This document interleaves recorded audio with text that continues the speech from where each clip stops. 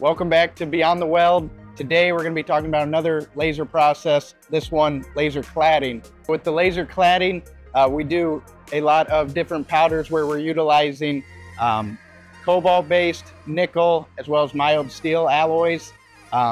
With the powder, we're typically depositing around 50 thou buildup on average. We can go as much as around 70 and down to about 20 thou buildup.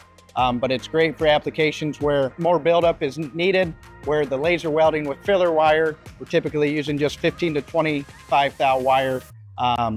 With the laser cladding, the heat is greater than the pulse laser welding, but still less, and about half of conventional TIG or sub-arc.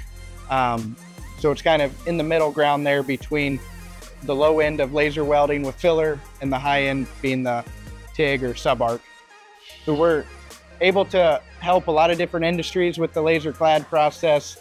We bounce from the power generation, agricultural, glass bottle manufacturing, to directional drilling and oil and gas. So with those, any areas that you're just looking for the additional buildup, this laser cladding where we're depositing the powder is a great fit. So really appreciate you guys joining us for another episode of Beyond the Weld. Please leave a comment and let us know what you'd like to see from us next.